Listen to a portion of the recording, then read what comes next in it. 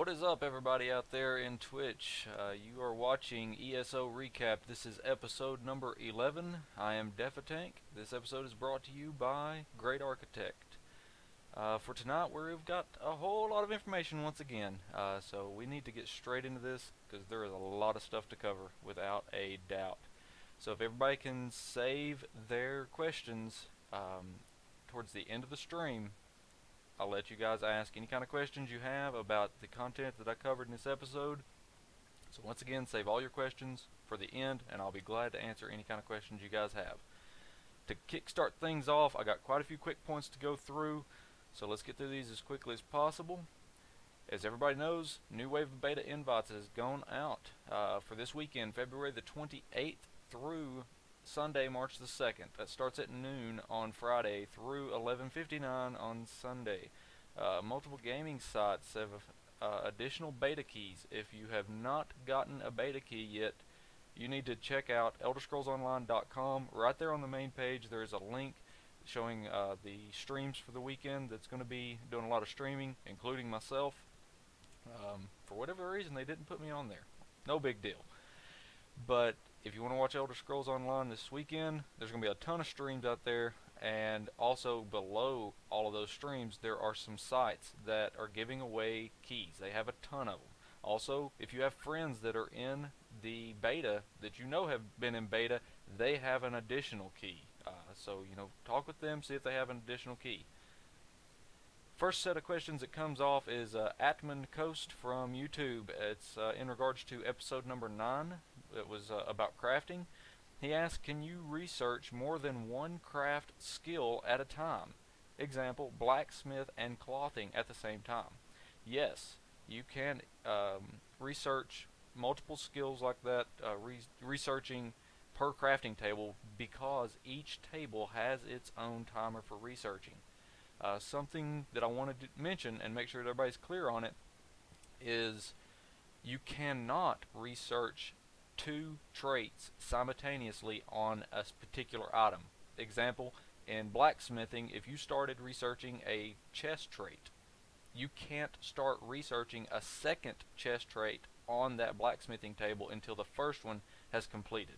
So you got to let them go through. Now, if you have multiple, the perk that gives you multiple researches, say 2 or whatever, or 3 or whatever it goes up to, you could research a chest item, and you could research like gloves or something in the blacksmithing table, just not 2 simultaneously on the same type of item. Next, he asks, can you reset your HP, Magicka, stamina points separate from your skills? Yes, there is a shrine for each of those. Each costs gold. He asks, when you reset skills, does the level of those skills reset? No. Whenever you put a point back into a skill line that you had advanced and leveled up in, it's going to pick right up where it left off and continue to level. So that does not reset, and it's a good thing. We've got Rod, who tossed a couple questions at me right before the stream came up. He says, will like a support role character have the ability or option to soft target friendly characters for healing / mitigation the same way that we can soft lock enemies? My response to that is healing is a lot of AoE and cone heals. There are some heals that will hit a specific friendly, but generally those types of heals are going to take into consideration of who needs the heal. For instance, the lowest amount of health, or whoever's closer to the healer, or whatever. It's going to look at that stuff, and that's how healing goes out for those targeted healing abilities. As far as mitigation, to my knowledge, I am not aware of any kind of misdirect. If we go back to WoW, the hunter had the misdirect to force the tank to get aggro. I'm not aware of anything like that. If somebody knows of something, say something in chat and let me know. But I don't think there's anything like that in the game. Next is, how much effect will racial skill lines affect in-game performance? This is a very difficult question to answer. It's really hard to measure the effect these racial skills are having, simply because of the broad range that people have to make their builds. I mean, there's tons of different builds out there, and you really got to utilize, you know, all of these skills together to make a build that is really good for you. So to say that a certain racial is better than others, again, it's going to depend on how that player is playing their character and using it to their advantage. The mailbox, and I'm going to go ahead and start the video for tonight because it's got a little bit of information in it. Had a question come up about the mailbox. So just how exactly does the mailbox work? This is something I've not shown yet, so I went ahead and put this section of video together to show you how the video or how the mailbox actually works. You can access your mailbox by hitting the apostrophe key. You're going to have two different tabs. If you look up here in the top left, or top right, sorry, of the screen, you can see that there is a mail icon and a little like pin. It's up there in the top right. I don't think you can actually see that from what I can see on my XSplit. So if you can't see that, there is a couple of icons up there that will show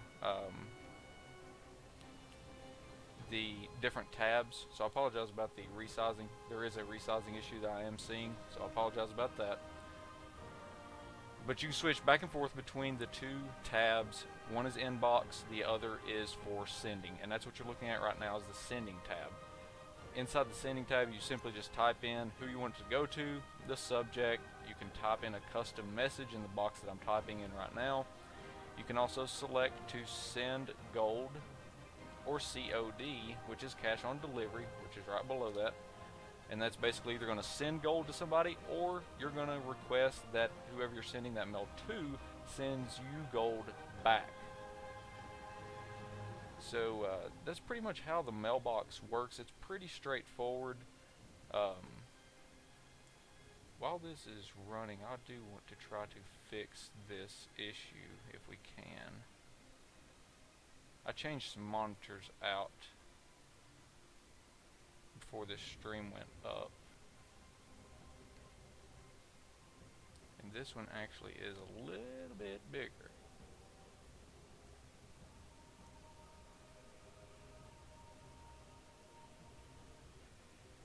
There we go. Now you guys can see everything like you're supposed to be able to see. Again, I apologize about the issue. We'll fix it on the fly. There we go. Alright, we're good now. Moving on. Your feedback to ZeniMax. It matters, people. I want to urge you guys to please make sure that you are giving feedback this weekend to ZeniMax. They really need it. Not just, you know, negative feedback and hate of this needs to be fixed, this needs to be done, I don't like this. You know, if you really like something in the game and you think that it's just great, tell them. Say, hey, I like this. This was really good. You know, ZeniMax reads all of this feedback, and they appreciate, you know, knowing whenever they're doing something right just as much as they appreciate us telling them when they're doing something wrong. So, you know, use the feedback / feedback. If you find a problem / bug, use both of those. Main points for episode 11. Participants in this beta weekend, you're going to get a special pet monkey. If you missed that, it's also on the main website. It's just a little monkey pet. I've not seen it yet. It looks pretty cool, but we'll see what he's like whenever we get to it. This build that we're on this weekend for the beta, alright, let me stress that, the beta is 0.171. It's pretty much the exact same build that we had last beta, with a few updates to stability. I know a lot of you have been hearing some stuff about PTS, and I'm going to cover that in just a second about what it is. The PTS is a more advanced build, but it's a closed group that's doing it. So just what is PTS? What does it stand for? Well, it stands for Play Test Server. Some people say it's public test server, private test server. It stands for Play Test Server. That's what ZOS is calling it. Like I said, it is being used by a very limited amount of testers. It's been kept very quiet up until now. We've been given some authorization to talk about the PTS, stream the PTS, show what we've been doing. You know, everybody's been really great at keeping this thing on caps, or under a cap, and doing some really hardcore testing to get betas ready. We've been testing a lot of back-end stuff. So again, you're going to be able to stream. You can stream this weekend. You can record video, and you can take screenshots. I'm going to pause the video right here because I've got to go over the Imperial skills. What you just seen a few minutes ago was me going through my Imperial on the PTS. The Imperial is a neutral race. It can choose any of the 3 alliances that it wants to align itself to. It's not forced anywhere. Again, if you pre-order the game, you're going to be able to do any race in any alliance, so you can make any race part of any alliance. Whether you're going to be able to do that after launch, we don't know yet. But as it stands right now, no. The Imperial is a human type race. Some of the racial skills here, this is what you're looking at right now. The first one is Shield Affinity. It grants one-handed and shield an XP boost, 15% XP boost to one-handed and shield. The next one is Toughness. It increases the max hit points. Next, Conditioning is max stamina increase, and Red Diamond, which is melee attacks that the Imperial does, has a 10% chance to restore hit points. So that's some pretty good passives. OP, we'll just have to see. But they are pretty good stats. What you're looking at right now is PTS recorded game footage. This is the stuff that you can expect to see coming, and pay really close attention to this first-person view because you can see the screen shaking. Whenever I'm making contact with the sword, it's more tuned up so that it feels more realistic. So if you really watch the screen shaking, and whenever I hit, you can see that stuff shake and the weapon colliding and pulling through these monsters. That's a really great change. Something else is crafting changes. There is now a refine tab in crafting. There is no more going to extraction and then going to refine. Okay, you're going to have a refine tab. It's the first tab you come to, so if you want to take your materials, refine them, you know, that's one of your first tab, and you go into creation and on down the line. There is NPC Collision in version 0.18 in the PTS. What is NPC Collision? It is exactly what it says. Your character will collide with NPCs, non-playable characters and monsters, so you cannot walk through them anymore. Next thing is Dark Fissures.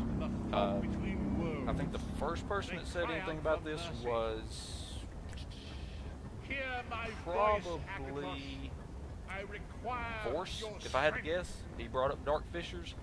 I've had the pleasure of seeing 2 of them so far. They are really cool. If you heard just now that Dark Anchor noise, the horn, that's exactly what the Dark Fissure does. It will open a little small portal above the character at random. You're going to see some minions come out of it. You're going to defeat those minions. A couple more is going to come out, and there's a pretty difficult little boss that comes out of there. And you kill it, the portal closes up. So that's something new about Dark Fissures. They're really cool. And they're intended for solo or small groups. I'm going to pause the video at this section too while I finish up the rest of 0.18 build, and then we're going to get into the last sections of what you're about to see. Next, Dark Anchors. They are now more difficult. More Daedra will spawn initially, and they spawn faster throughout the Dark Anchor. So they have really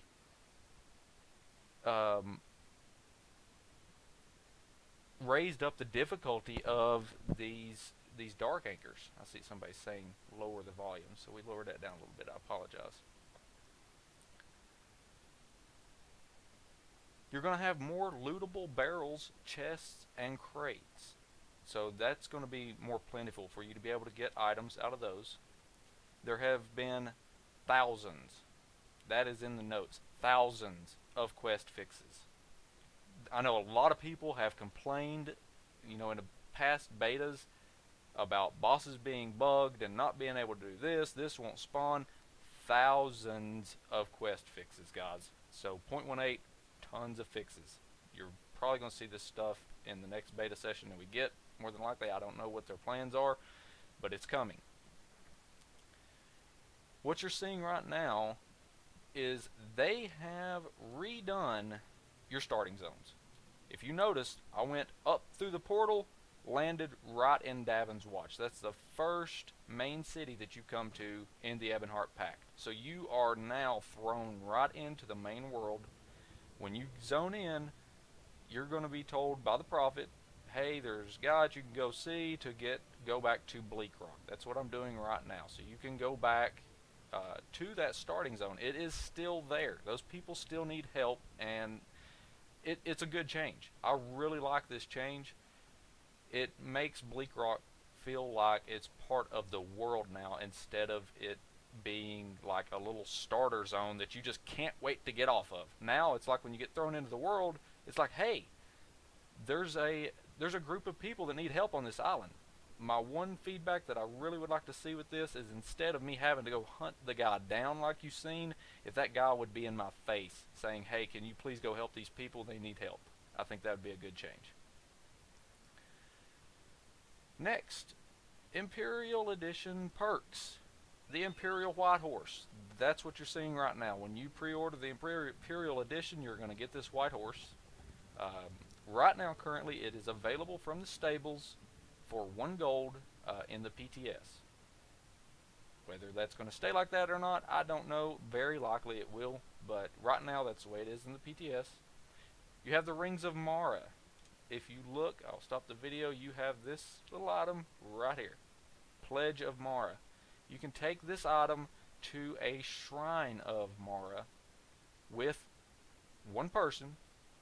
You target this person, and you're going to be able to interact with them with a ceremony.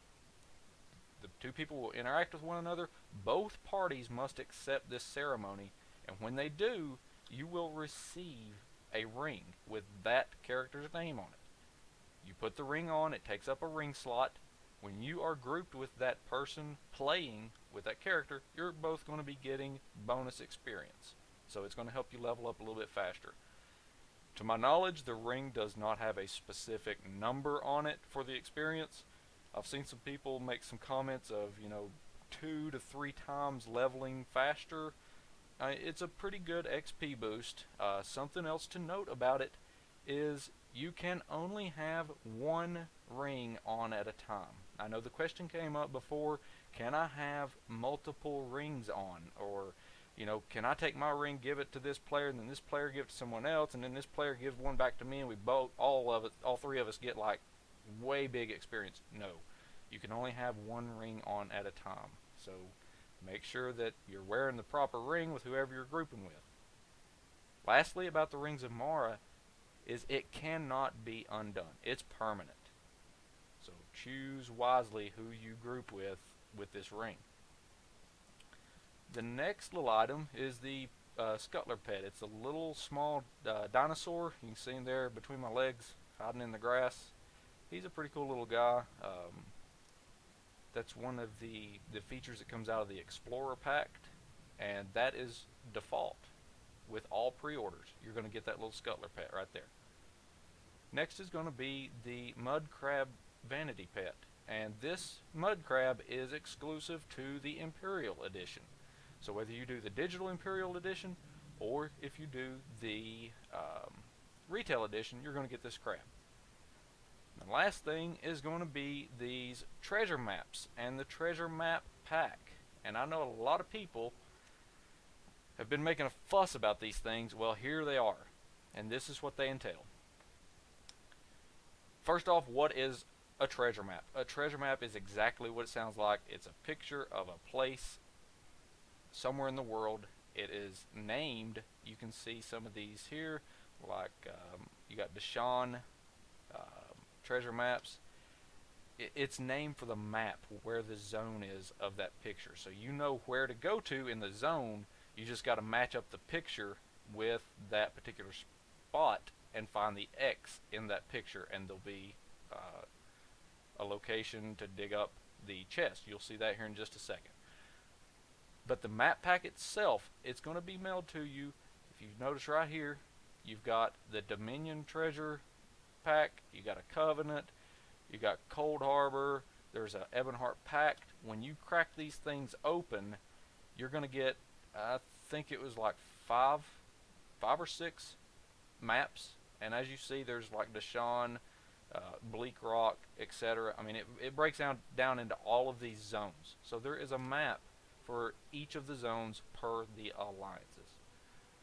And as you can see, we open that up. There's the detailed picture. A lot of you probably know exactly where that picture is. That's a very easy map, and it should be. That's your level 1 map, basically, of Bleak Rock. Let's see. The loot that you will find in these things, it is level appropriate to that zone. I know that this was a huge concern with some of the other video casters out there, that it would be an unfair boost. It's going to be just epic loot that is going to blow everything out of the water, and I don't think so. I had a big concern of, you know, would I be able to hold on to these treasure maps until I get like the veteran rank 10 and then go hunt them all down and then open it up and get veteran rank 10 stuff, and that is most definitely not the case. As you can see here, I'm actually going through, looking at the treasure map. You can see the dock that goes up, and then the little dotted lines goes over to the X by the little ruin over there, I guess is what you'd call it. So as you can see, I'm going to take off running, get stuck in the crates, and we're going to go over here and find the chest. You'll see right now-ish, right there it is, there's a dirt mound over on that hillside.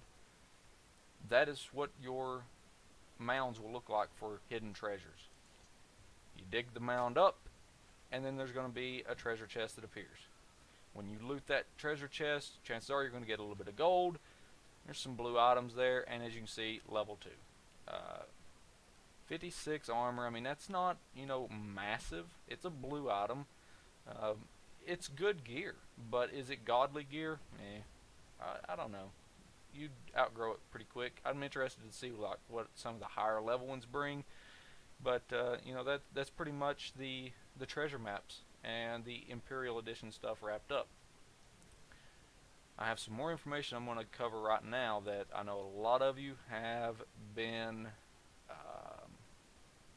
asking about. Veteran ranks, veteran points. What are they? How do they work? It's high level stuff. We don't know nothing about it. Well, you're going to get it now. Veteran ranks, the way that they work, you will level up to level 49. The second you click over to 50, you're going to become a veteran rank 1. Veteran points are gained by completing 50 plus and 50 plus content. Something to note about this, because immediately everybody's going to think, every time I level up, I'm going to just get stronger, stronger, stronger. Not so much.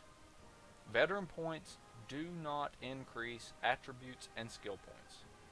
Instead, it's allowing you to equip better gear. As you start raising in veteran ranks, you're going to see gear, even crafted gear, that requires you to be veteran rank 6, veteran rank 8, etc.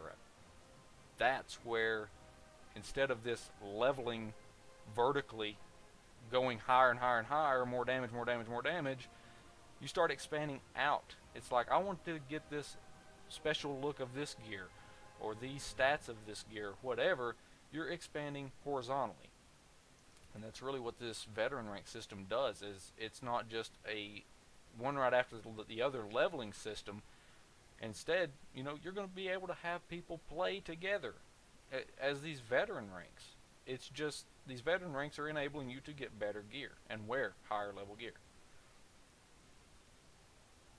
One last thing to note about the veteran ranks, veteran zones, things like that, that I think a lot of misconception has went about it, And I even thought so myself until we got there in the PTS. Whenever you go and hit that veteran rank 1 and you want to start exploring the 50 plus content, do I get to choose the alliance I want to do next? Like, I started in Ebonheart Pact. Okay, I get to choose DC or AD. No, you do not get to choose. Ebonheart Pact, whenever you hit veteran rank 1, the next place you're going to go is Daggerfall Covenant. You go through Daggerfall Covenant as a level 50 plus, you do all of that.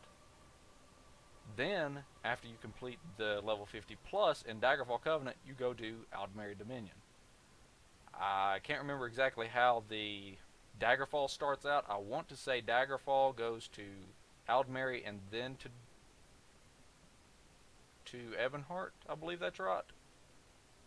And then Aldmeri Dominion goes to Ebonheart and then DC. I believe that's right. Correct me if I'm wrong for the people that's been there, but trust me, that is the way that it works. EP goes to DC, then to AD.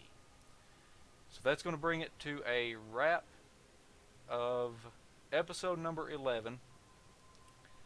A lot of information for you guys again, and like I said, get ready to be seeing a lot of streaming, PTS streaming, including high level content.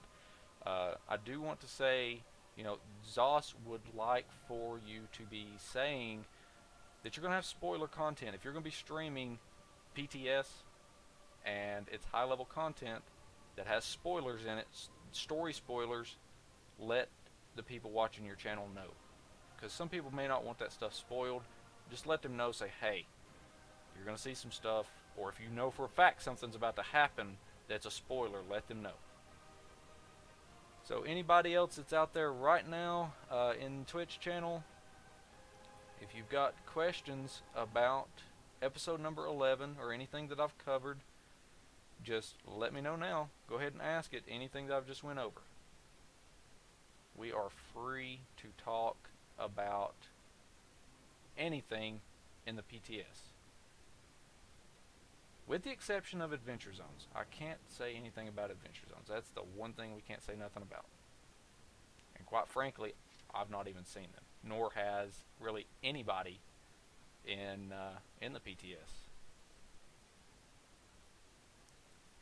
Let's see. Dominoid is asking, ton of balance changes in 0.18. Anything really stick out to you? The collision is a huge thing. I really like it, and you know, going back over this again, I think that the collision in the game is helping the combat big time. As you've seen right there, whenever I actually come down and hit that skeleton, it pulled through it, and you can actually feel the difference now. It's a lot more fluid as far as combat is concerned. So that's probably a big deal that jumped out to me. But the Dark Fissures, love the Dark Fissures. I had a blast with that. Whenever it happened to me, I was just literally running along, and then all of a sudden, I look up in the sky and I'm like, what is that? And all of a sudden, just stuff starts pouring out of it. And I'm like, oh my god. So I'm fighting, you know, stuff, and here's all this other stuff pouring down on top of me at random, and I had to, you know, kill all that stuff off, and then it closes the portal. So again, that's really cool. I'm very interested to see if that happens in PvP. That could really mix things up quite a bit to have, you know, random Dark Fissures spawn in on, you know, a group of people fighting one another, just to see how they'd respond to that random fissure coming out. Let's see.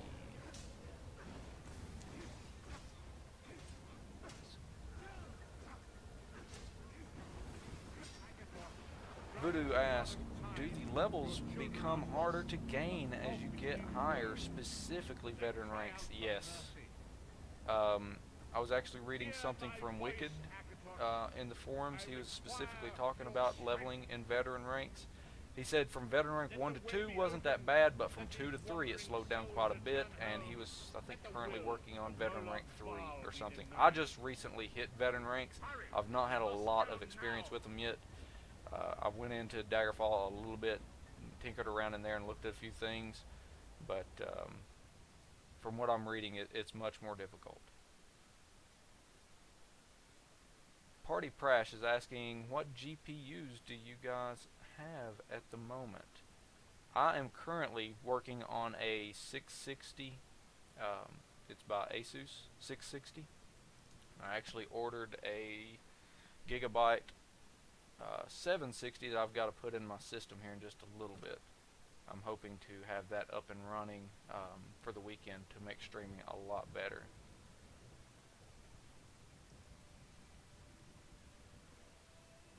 Let's see, Tendival. Looks like Tendival is asking or answering someone's question a little bit further up. I don't see where that's at, so if I've missed it, go ahead and run that by me again. Dominoid's asking, Dark Fissures random appearance as far as location. From what I can tell, yes, it is random. You can be anywhere. I had one spawn in between a pair of rocks on me. John Foes, do you know of any stack limits on gathered ingredients? I want to say it's 100 on just about every one of them. Stack limit is 100.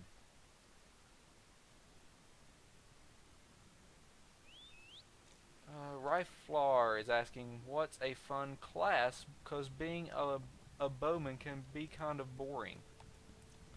Well, as far as the class itself, something I would strongly recommend is, you know, instead of trying to think that Dragon Knight means I'm melee, or Nightblade means I'm a stealth bow character, or stealthy dagger character, or the sorcerer means that I'm a mage, that goes out the window. Seriously, don't even try to attack it like that. You need to come at it with the mindset of, how do I want to play? Do I want to play a bowman? Okay, check out the bow skill line. There's a lot of skill trees out there. ESOhead.com, they've got skill trees that you can go in and read everything. When you get into the game, you know, build all 4 level 1s. Just go in and look at the skill trees, see what they offer. Look at the racial skills. Start seeing how these other builds could contribute to how you want to play. You got to ask yourself, do I want to be a melee? Do I want to be a melee with healing, a melee with, you know, fireballs? What type of armor do I want to wear? All that stuff. Look at your armor skill lines and put all this stuff together and figure out just how these mixtures can help you, and then look at your class skill lines and say, this class has this. This would really help me with these other skills. I know it's backwards, but that's something that's really cool about the class system in this game. John Foss asking, what's a GPU? Just kidding. Let's see. Toek is asking, how short is your delay time? I think the stream is about a 30-second to 45-second delay. Rodney is asking, Def, what about PvP specific gear? There is PvP gear, but let me go ahead and debunk something really fast here. There is not PvP specific, if you will. You are more than welcome to get gear out of a dungeon, take that gear and go do PvP. It is completely valid. You need to really pay attention to the stats and what the gear is doing for you to help your playstyle. Again, it goes back to, how do I want to play the game? You have to make sure that your playstyle, you're utilizing all of your abilities and making sure that your armor and the skills on this armor jives with how you're wanting to play. I mean, you don't want a bunch of stats that help you stay away from people if your purpose is to get up in their face.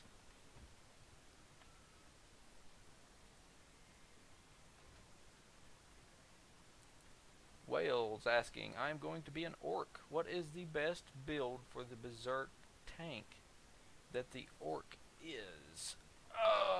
I've actually not looked a ton into the orc lines. Let's go ahead and let's pull up the orc here real quick.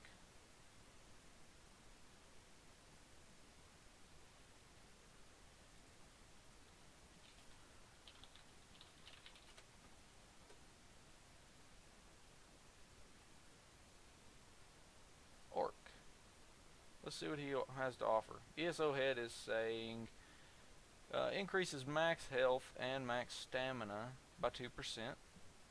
That's not a bad bonus to have. Increases experience gain with the heavy armor skill line, so your heavy armor is going to level up faster, which there is some very good survival stuff in the heavy armor line itself.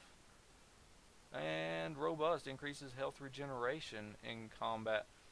So yeah, I mean, as far as racials are concerned, I would probably be looking at the sword and shield line if I was looking to be an orc, a tank. And you're definitely going to find that these passives are really going to help quite a bit with the heavy armor skill line. You may even want to get into the full-blown heavy armor skill line.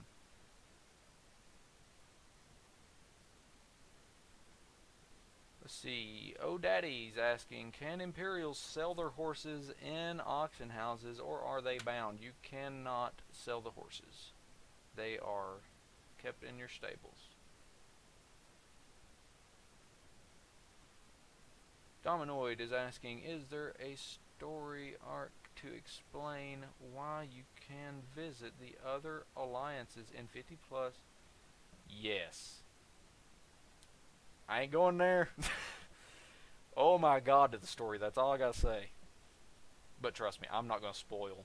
I will not spoil that story. It is something that you yourself need to experience. Bottom line. If anybody's interested as well, I'll be happy to read the feedback that I left Zoss whenever I went through the main storyline and completed it. I'll read you guys what I wrote to them as feedback. There's no spoilers in it. It's just my first initial thoughts of the game, and you know, it doesn't get no more pure than that. Whenever you just first beat it, it's like, this is what I thought. Let me see if I can find it. I know I've got it somewhere.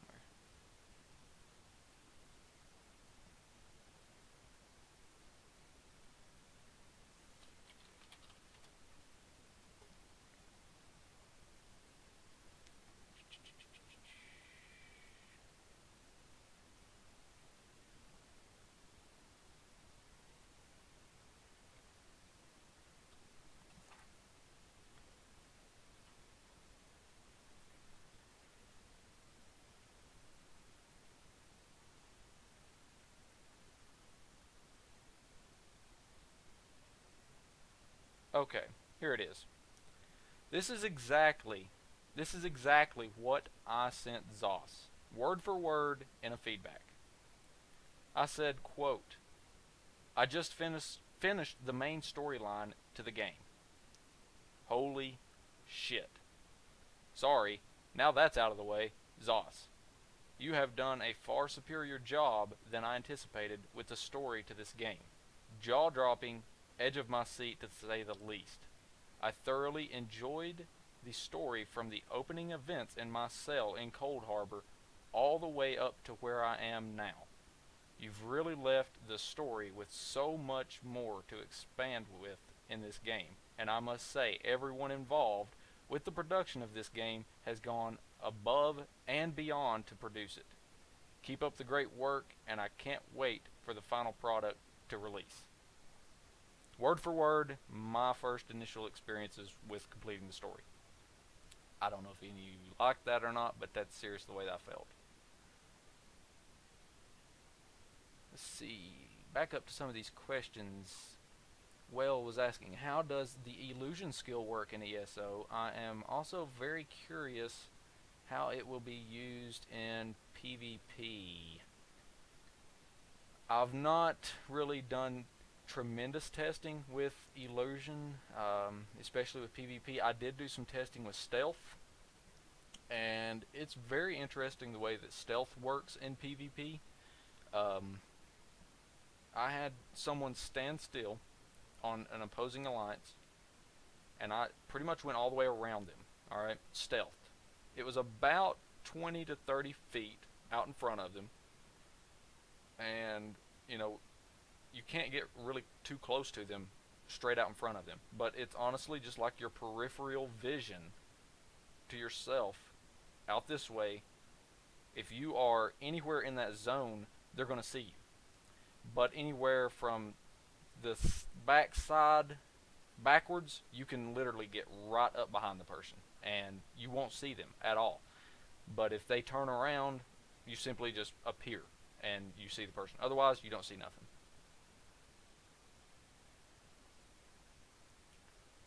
Let's see. Oh, Daddy's asking, around what level do you get to become a vampire or werewolf? Let's see. Towards the end of your zone, from what I've gathered. I've not found the way to do it, but I've seen a lot of stuff talking about it in the chatter of how it's done.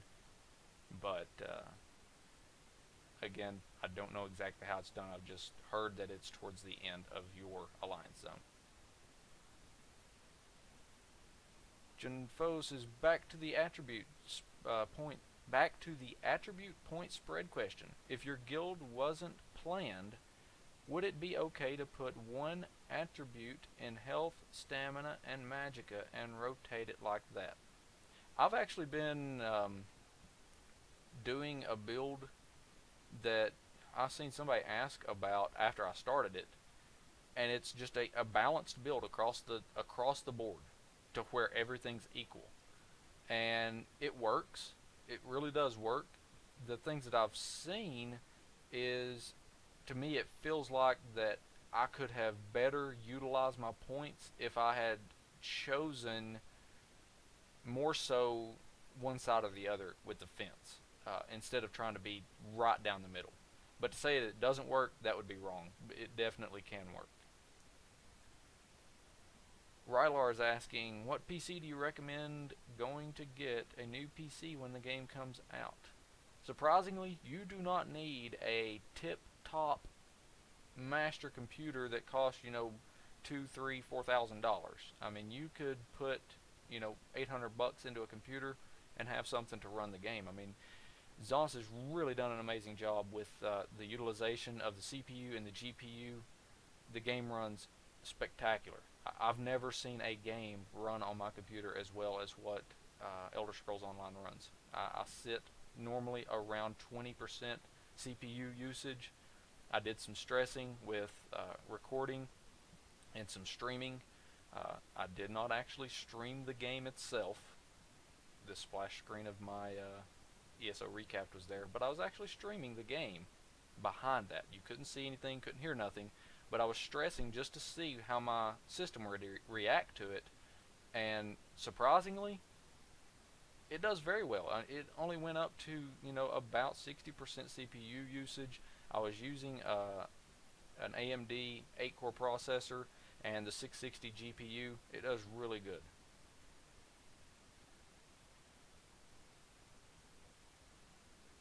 Let's see.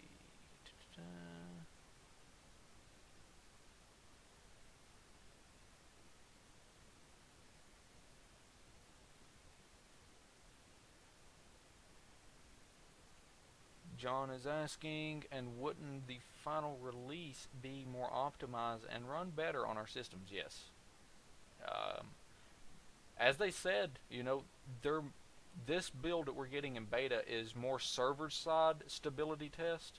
But yeah, I mean, we're going to continue to see them tweaking these settings to try to deliver the best possible experience. Something to note about the collision, that puts a little bit more stress on your system to have that collision in there. I know that there's been people ask, well, if you're going to put collision in, why isn't it in PvP? The big reason that they don't do it is, again, back to how much pressure it puts on a system to have that collision, because your computer has got to detect that collision and it's got to handle it, and that puts so much more of a load. So if you have 200 versus 200 or however many on the screen at one time, that's a massive amount of load, not to mention griefing. I mean, that would just be a given. Dominoid's asking, Cyrodiil City slash Town Radiant Quest, will they help fill time between PvE editions, or are they lacking in depth and otherwise boring? I actually did go do some Cyrodiil quest a couple weeks ago in testing, and I was at Chaden Hall, picked up, went in, there was a couple quests there. They had me, going out, killing a couple things. I would come back, turn the quest in, immediately, boom, here's another quest, go do this. And they had me running around to little different areas around Chaden Hall, and the experience wasn't terrible. As far as being able to farm those quests, I don't think that it's going to be ideal to farm those guys specifically for quests for two reasons. One, it did feel like it was a little bit lower experience for that quest in PvP as opposed to if I was PvEing and doing stuff. And two, I had it happen to me 2 times. I was doing a quest, all of a sudden this guy jumps on my back and tries to kill me. Managed to kill the monster off, turned around, killed the guy. Alright, I go back to doing my quest, and then I'm starting on killing this lieutenant. Well, this lieutenant's a lot more powerful, and I get him down to about 60% health, and I got another guy that jumps my back. So I'm in the middle of fighting this lieutenant and this other guy at the same time, and it was pretty difficult. I managed to kill the guy, but it's definitely more difficult to try to be questing and you're getting jumped from these other enemy players, and that's just something you're going to have to expect when it comes to Cyrodiil.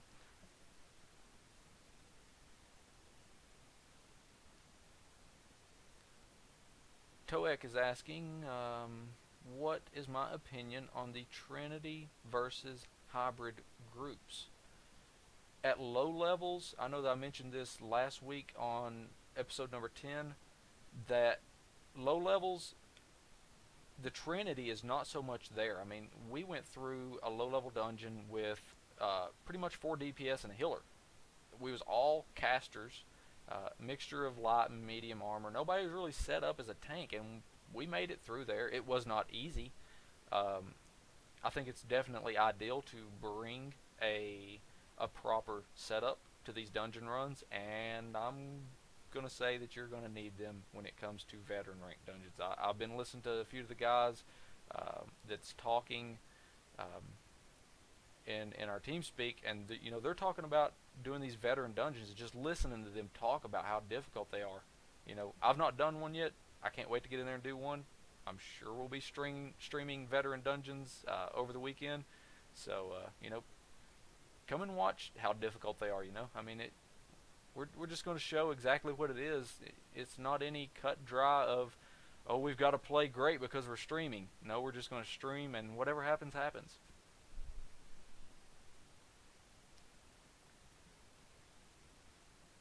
Let's see.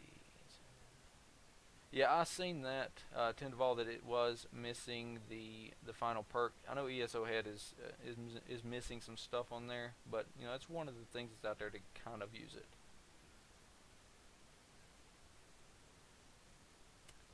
Rylar is saying the game does freeze a little bit and things do load a bit slow. Actually, the game freezing, I did see that Zos was addressing something with that, and I know we've had a couple of guys that's been complaining about random freezes, so that's something they are looking at.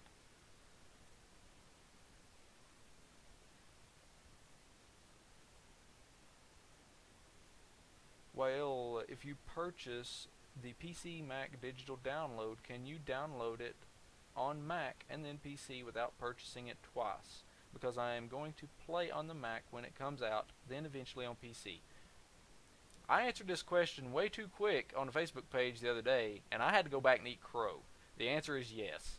The PC and the Mac client are one entity. So if you buy one, you get the other. So you can download both. However, with consoles, as it stands right now, they're separate. Consoles and PCs, or PC/Mac, are separate.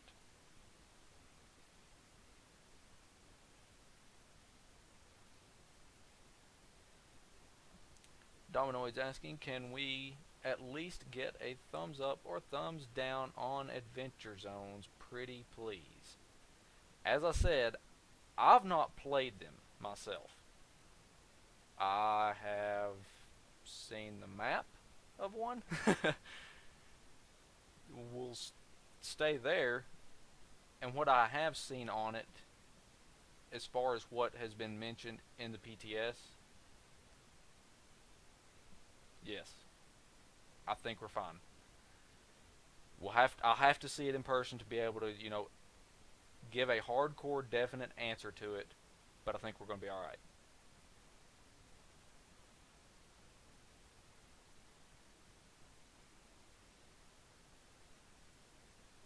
Let's see. Dominoid is asking, have you tried this from the patch notes? Adding an option to turn off quest giver indicators, which is located under the interface portion of the settings menu.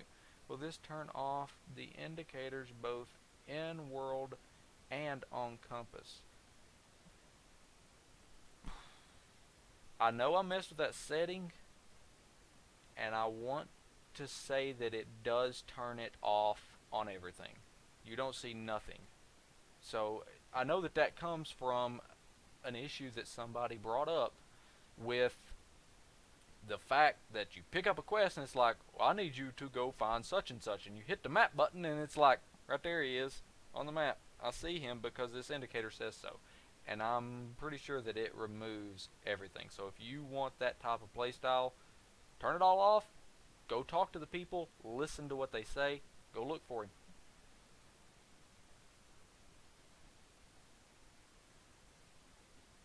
Rylar's asking, what time will the game launch on April 1st?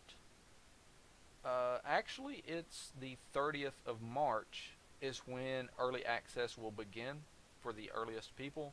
They have not set a specific time as to when the early access will start. John is asking, what are the objectives on this beta test? Is it just the massive loading of the server? Pretty much yes. Like I said at the start of the episode, it's pretty much the exact same build that you had last beta session with some back-end server stability updates. So that's really all that's been done. Does that mean that that's all they've done? Absolutely not. Like I said, with the 0.18 build that is in PTS, there are thousands of updates, and it's a huge patch. I mean, we're still digging through stuff and finding changes. Even, earlier today I heard the guys, talking about, oh, I didn't know that this existed, or they changed this. Yep. We're fine. Some of us see stuff, others don't see it. We're all finding little bitty nitpicks of things that we didn't know changed. Let's see. Yeah, we can start the video back up. I'm loving that you guys are, interacting, with everything tonight and asking questions. That's what this episode stuff is really, really about. I mean, I can't stress that enough, honestly, is I want you guys to ask. Ask me what you don't know. If I don't know the answer, when I'm able to stream, we'll go find the answer and find out what it is, or we'll ask somebody, for that fact. And I know you see, like, Tindaval in here.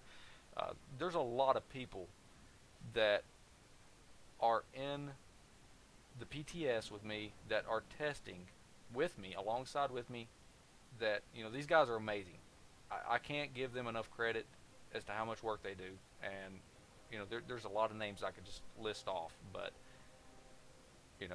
that's what we're going to be doing, is making sure everybody gets the information that they need, answering these questions. And if you're confused about something, say something. The community is great with answering questions with this game.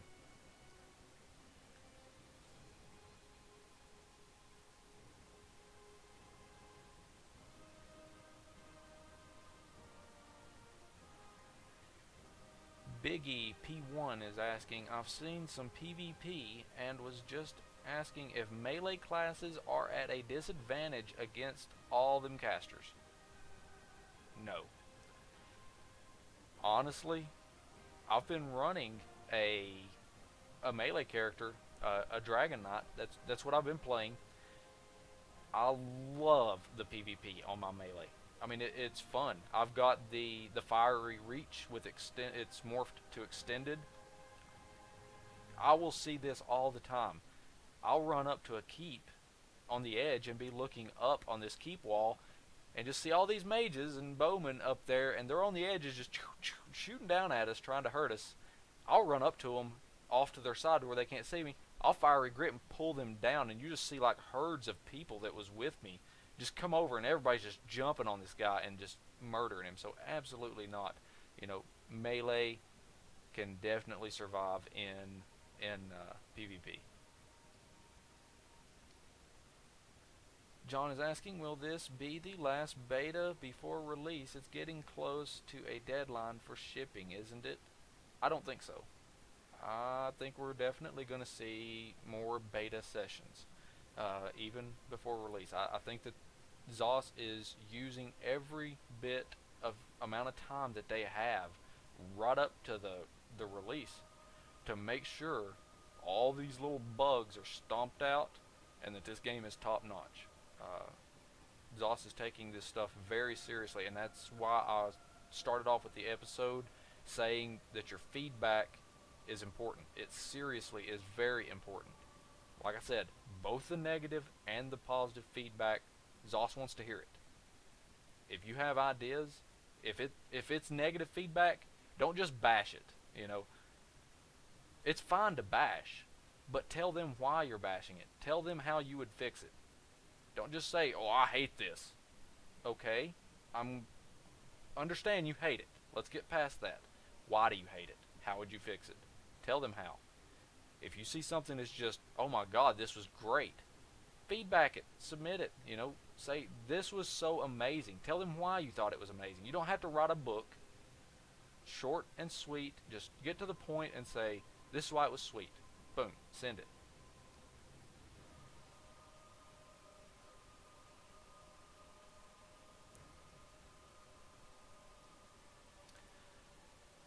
Alright, I think I've got all the questions answered.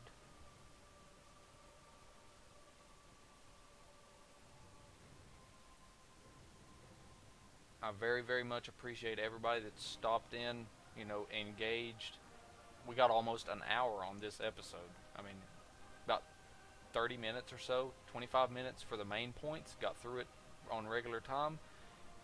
Tons of questions and answers, you know, for this video. I've been going back and time-stamping all the important information. So if you're watching any of my previous videos, as well as this one, and all the future ones, if there's a timestamp that I missed that you feel that is important, in the descriptions, let me know what the time is. Just comment on that video and say, "Hey, at such and such time, I feel that it'd be good to have this timestamp in." I'll edit it, put that timestamp in so that it's easy for you guys to navigate to the answers you want.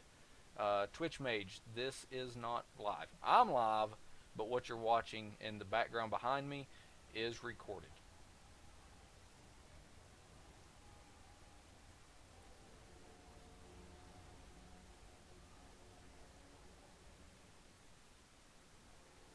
Whale was asking which race is most played. How do you answer this? At the start, like early beta, there was like so much data gathered that people were so gun-ho of, this is what I want to play, this is what I want to do. You would be so surprised as to how many times I've seen people, even my people that I communicate with, that they've changed their minds. You know, I have changed my mind myself. I started out, I was like, I'm going to be a Nord, I'm going to be a Dragon Knight, and I'm going to wear heavy armor and just be a big bulky tank, sword, and board. Now, I'm in a toss-up of an Imperial Dragon Knight or Templar. The Templar is really awesome.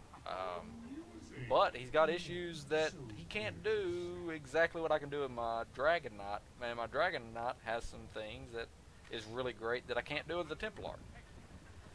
So I'm in the process of leveling up a Templar to really narrow down how I really want to play the game. And I think that that's something that a lot of people are doing, is as they play this game and they really start seeing how this game expands and unfolds and to the decisions that you have, it's just like, holy crap, maybe I need to step back and reconsider what I've chosen and really check out these other races. So what's being the most played? I don't know. I mean, a lot of stuff is. A lot of stuff is being played and just switched around. Let these wandering souls return home.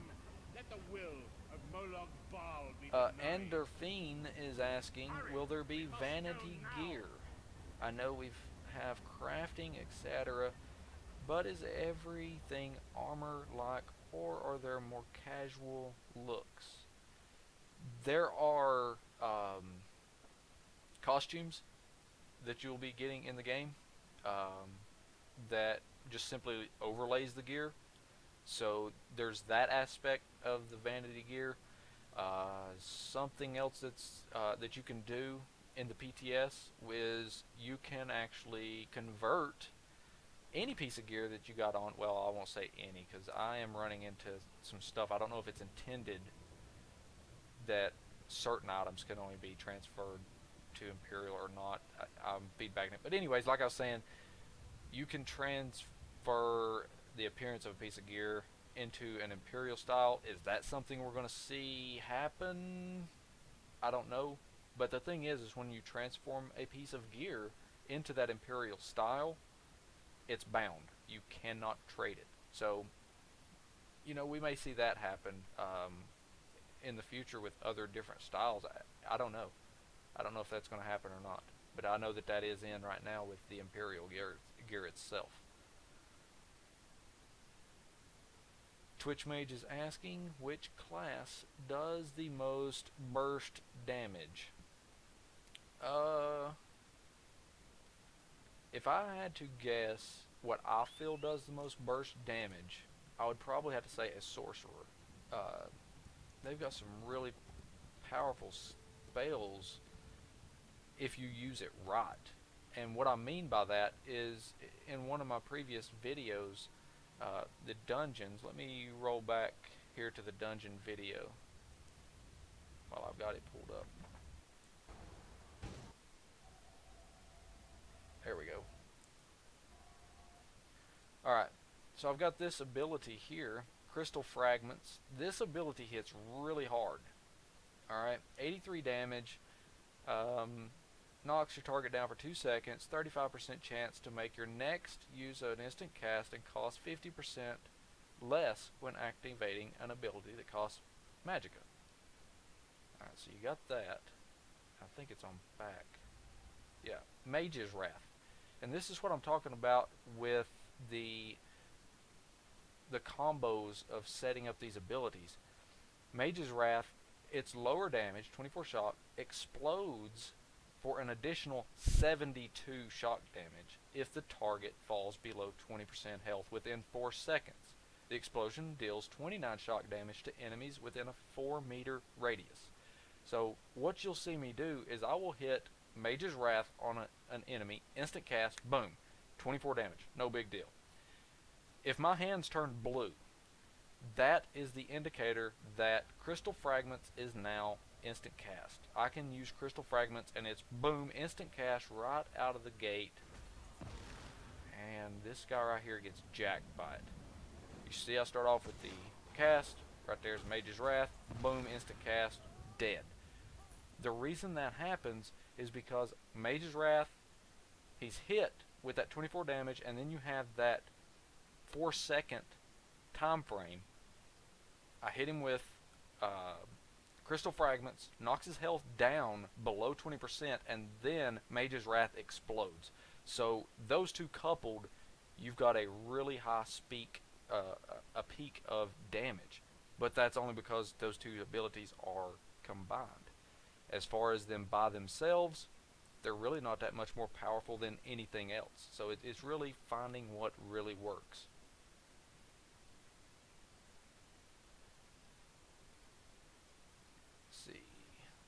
I'll go ahead and let this keep playing. You guys want to see some gameplay. This is from episode number 10, by the way, if you guys want to see that entire video. Let's see. I'm trying to put a guild together. Can we recruit in-game during beta? And that's from Chaos Beef. Chaos Beef asks, trying to put a guild together. Can you recruit in-game during beta? Yes. And to create a guild, you just hit the G button on your keyboard. Hit E to create a guild if you're not in one. Type in the guild, and I think you can even still hit E and create a guild from that point anyway if you're not a guild leader. Create your guild, set an alliance to whatever you want to be aligned to, and then, you know, just go into the roster, start inviting players. They do not carry over, though. I will tell you that. It's confirmed. Characters and all that is going to be wiped before live. So your guild is not going to carry over.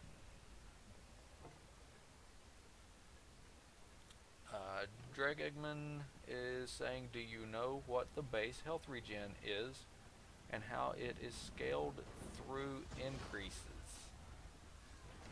The base of it, I don't know the exact number of base, but as you put points of attribute points into health itself, that does affect the health regen, and it will go up. As far as leveling up, it does increase as you level because you're going to get more health and things, so that does increase. As far as the specific amounts, I don't know that. And all those numbers like that, I mean, you're going to see that stuff change. How does the Imperial armor look? Well, hold on.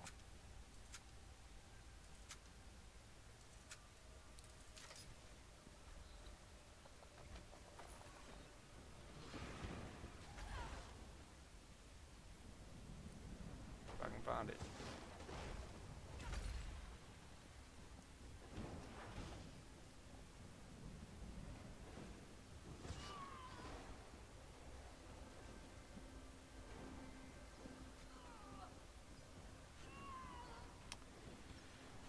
Ooh, I don't know where it is. I'll just have to revert back.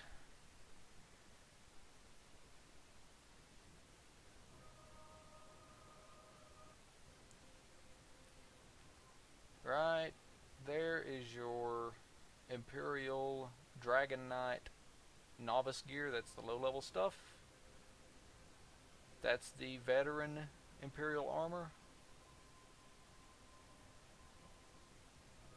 This is the sorcerer novice, the veteran sorcerer.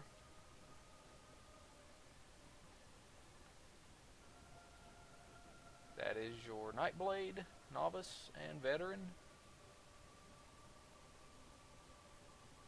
And that is your Templar novice and veteran. So that's your Imperial gear.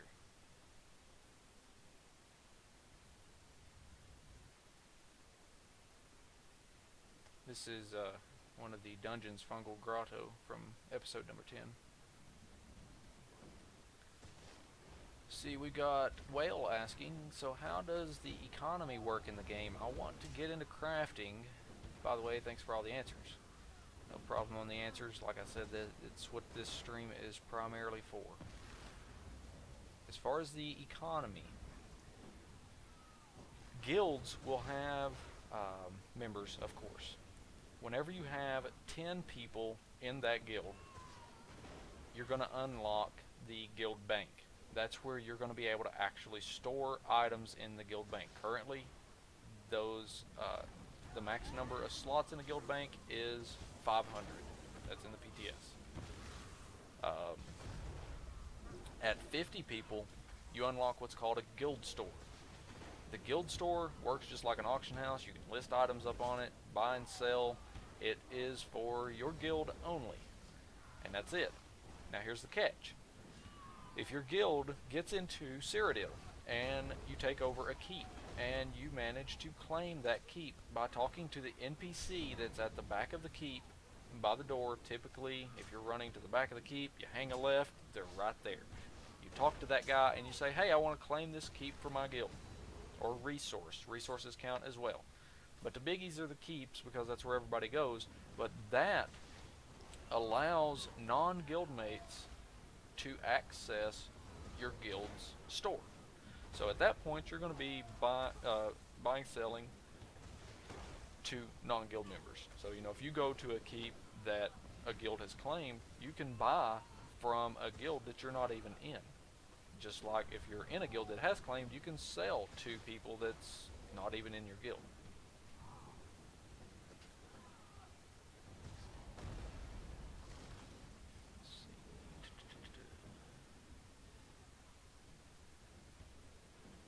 Twitch Mage was asking, guild claim ownership of a castle or a keep. I think I answered that. Just to reiterate it, that it applies to keeps and resources. Let's see, Whale is asking, what happens when you die in game? This might be a simple question, but I haven't heard anything about it yet. It's a simple question, but it's not a stupid question. It's a fair question, to say the least. When you die in the game, you're going to have two options. You can either revive at the nearest way shrine, or you can revive here. You can do the way shrine by pressing E. You can do here by pressing R. There's a catch to here. You can revive on that spot up to level 6 freely. So you can just keep popping back up. You get killed tons of times. Up to level 6, it's free. After level 6, you're going to have what's called a filled soul gem. You're familiar with soul gems from previous Elder Scrolls games if you've played them. If you're not familiar, it's just a purple gem, and they're broken down in levels. Level 1 to 9, 10 to 19, 20 to whatever, and it just goes up. So if you're a level 10 and you only have filled soul gems of 1 to 9, you cannot use that soul gem. But if you have a soul gem that is 10 to 19 and you're still level 10, you can use a filled soul gem to revive yourself. Soul gems are also used in recharging your weapon. So if your weapon has, say, a fire damage to it and that charge goes down, you'll see a bar on your weapon go down, and after it's depleted, you can right click the weapon, tell it to charge, use a filled soul gem of that appropriate level. So if the weapon is a level 10 weapon, you can use that level 10 shard that's filled to recharge that gem.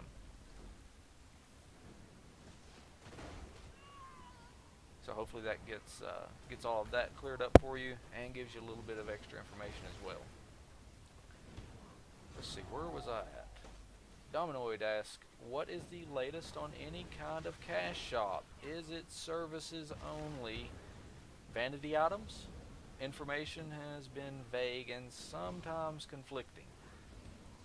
This goes back to fall of last year whenever Matt Farrar was directly asked, what can I get in the cash shop?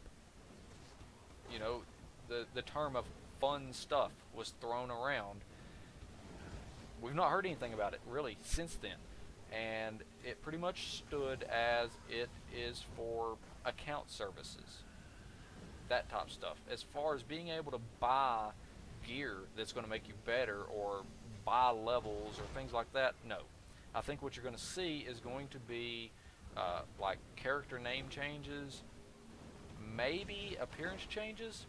That's just a wild guess. It's not confirmed or anything. That's just a wild-haired guess.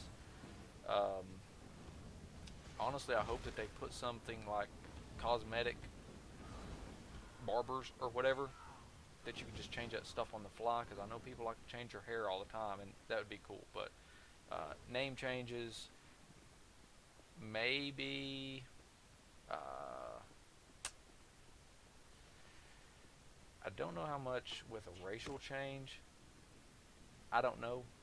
We'll just have to see. I mean, there's really no information out there on what these stores are going to have, but I don't think it's going to be anything that's going to be able to impact you being stronger in the game, basically. It's all account stuff.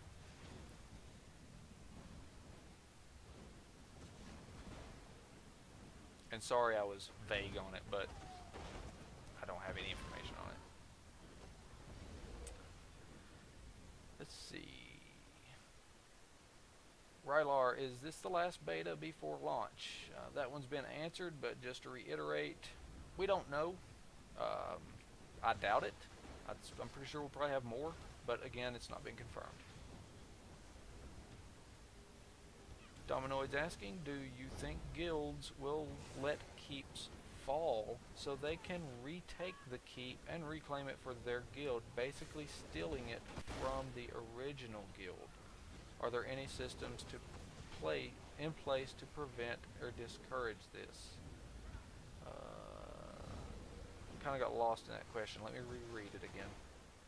Do you think guilds will let keeps fall so they can retake the keep and claim it for their guild?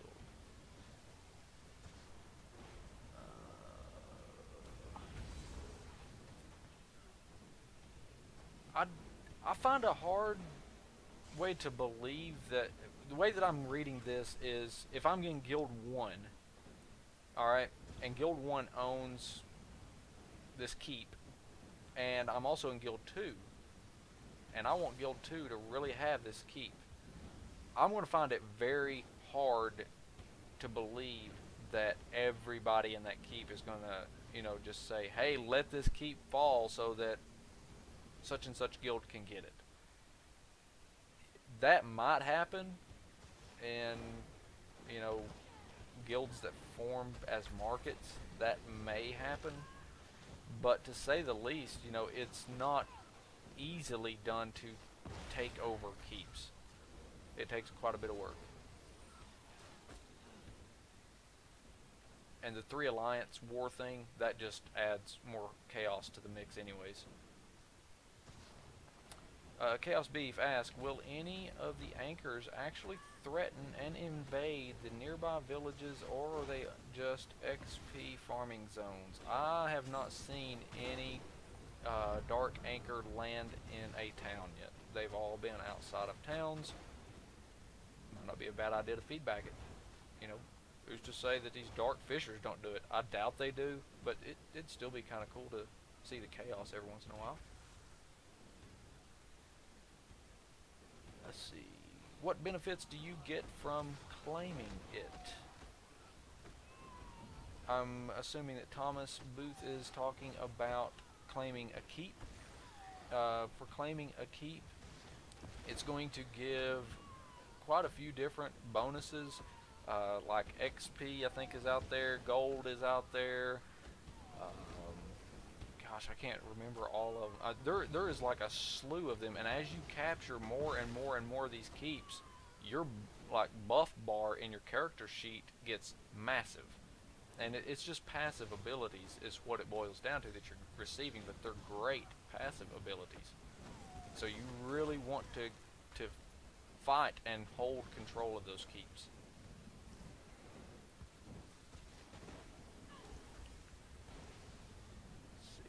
Polio, they gave the okay to stream gameplay now. What you're watching right now is recorded gameplay. This was captured from the PTS recently, and it is not live. I'm live, the video behind me is not. Twitch Mage is asking, which alliance are you going to play on? That one is still up in the air. I've tested on all 3 alliances, and you know, they're all 3 beautiful. I enjoy them. As far as what's holding me back from making a decision is more so about the gaming community that Seeing Blue and I founded, and we're going to have multiple guilds in our community, Great Architect, come launch. So, you know, we're all in discussion with one another. You know, we got guild leaders. I'm the guild leader of Great Architect. Of course, we've got, like I said, other guilds, and we've got those leaders, and I'm working with those other guild leaders to discuss the pros and cons of how putting guilds. I'm about to die right here, by the way, so you get to see what happens and how you revive. We're discussing the pros and cons of how choosing a certain alliance for the guild will work versus if we chose the same alliance. So we're weighing those options. Let's see, where did we go? Where did we go? Pure Silk Doctor. If I cast Regeneration on the ground while holding the Restoration Staff and then switch to my Destruction Staff straight after, will that cancel the Regeneration I cast on the ground? No. Let me break this one down because it's a very good question and some people I think are definitely still confused on it. Basically, what it boils down to is this. You have time-based abilities, and then you have what are being called the toggle permanent abilities. The difference is I press button, this happens for X amount of seconds.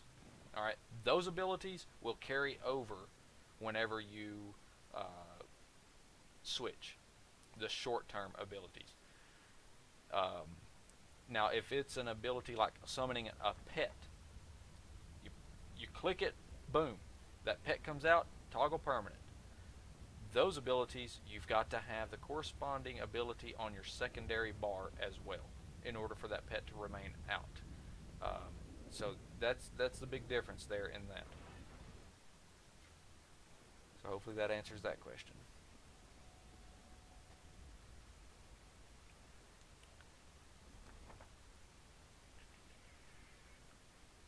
The Polio is saying the pre-order price is murder, 80 euros and 12.5 euros per month. For euros, that may be correct. I'll have to give it to you in US. It is $59.99 USD for the standard game, $79.99 USD for the Imperial Edition digital, and $99.99 for the retail Imperial Edition, and it is $14.99 a month after that. Zoss has mentioned some stuff about discounts for purchasing additional months up front. We'll see how that goes. Dista Live asks, hey, do you know how many times I can morph a spell? 1. Morphing currently is only 1 time. You can reset your abilities and your skills, so if you pick a morph and you don't like it, you can refund it, get all your skills back, go back through and pick up the other morph, or no morph if you don't want it. Whale is asking, is there any limits to what you can do in the beta compared to the full release? I got invited this weekend, and this is the first beta I am participating in for ESO, so I am a bit curious. For the beta, you will be accessing up to level 17 content. That's where your cap stops you at. You're gonna see people streaming, including myself. I said this earlier. You're gonna see me streaming PTS content. This content goes above 17, and the PTS is really more of a concrete finished product, if you will, but it's still very much so in testing, but there's no limitations on it other than adventure zones. I've not seen them yet, I've not played them, we can't talk about them. That's the only thing we can't talk about. Beauty Cutie 87 is asking, are you forming your own guild? Yes, I am. I will be guildmaster over the guild Great Architect that is going to be housed in the gaming community, Great Architect. So just to clarify that, I'm a founder of the gaming community, Great Architect. It's a multi-gaming community. It was founded by myself and my friend Seeing Blue. I think he's still in the channel. Blue, you still there somewhere hiding? We both founded the gaming community as a place for people to come and hang out, have people to communicate about the games they enjoy playing. So that's the community, and there's different divisions, and Elder Scrolls Online is one of the divisions in that community that I head up.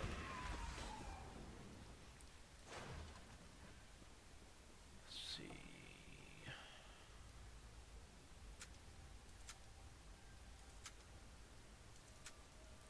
So you can conceal your pets.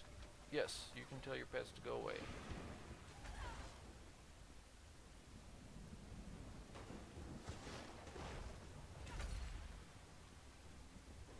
Alright, any other questions out there? Wow, we're up to 32 people watching right now. Holy cow. been a while since I've had 32 people in my stream. I'm very, very glad that, you know,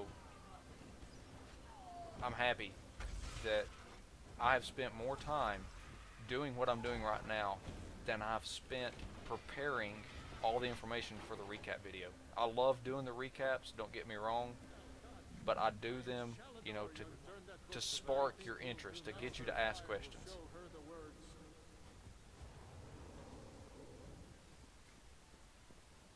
And like I said, the stream over the weekend, starting tomorrow, I will be home somewhere around 6-ish, probably.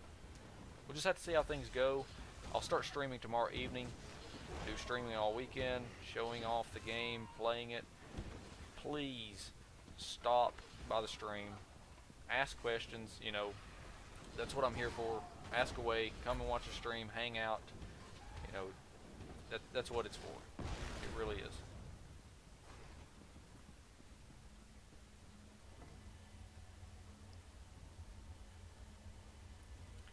Beauty's asking, will this guild be widely accepting members? Is the guild tied to an alliance? Thanks for letting us ask questions in anticipation. Yes, the community itself, you know, we are not trying to isolate people based on what alliance they choose. Regardless of the alliance that I put Great Architect in, I want people to really feel that they can come to everybody, you know, in the community and ask questions and get answers regardless of what alliance they choose. And you know, that's one of the options we're weighing with the multiple guilds in the community, having them in all the alliances, so at least there is a guild in that alliance that you know you're going to have somebody to play with. So again, there's some pros and cons we're trying to weigh on all of this to see how it best affects everybody. But regardless of how it turns out, you're still welcome to be in the guild, even if you're not part of the alliance that we bind it to. Adventurers. Every one of us eager for riches and glory. You sure? Dungeon delving and monster for good. Polo, I appreciate you stopping by. I'm guessing that you're already gone, but I definitely appreciate you stopping by and asking questions. Grotto seems like a good test.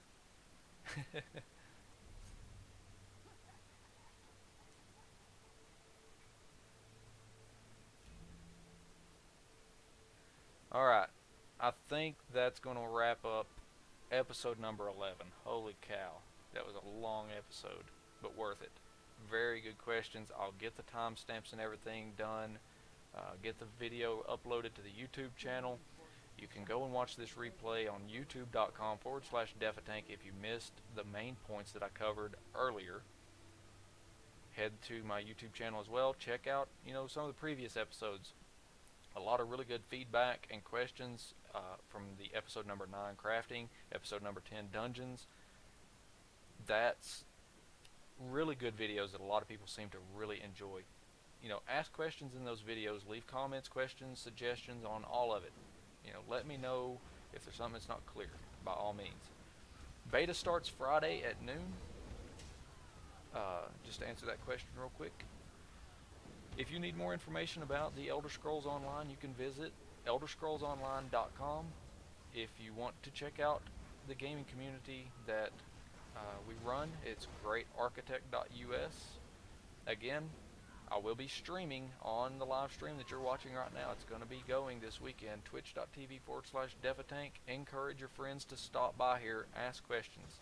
You know, we got a lot of really good people with a lot of really good knowledge that will be more than happy to answer questions. And you know, I very much appreciate everybody stopping by, participating, chatting in the chat. I mean, that's what it's about. That's really what I love to see. So again, thank you guys for stopping by tonight and hanging out in here, putting up with me and asking the questions. We'll see you guys starting tomorrow. ESO beta, huge test. Don't forget the feedback and the bugs. Squish them, let them know what you like and don't like. We'll talk to you guys next Saturday, 9:30 p.m. Eastern. That's when I do the regular events of ESO Recapped. I do these episodes early if there's some significant information that you guys need to know before the weekend gets here, and that's why I've done this early. So it's normally Saturday nights at 9:30. You guys have a good night, and we'll see you guys next Saturday. Take care. Actually, we'll see you tomorrow. Tomorrow, be back here.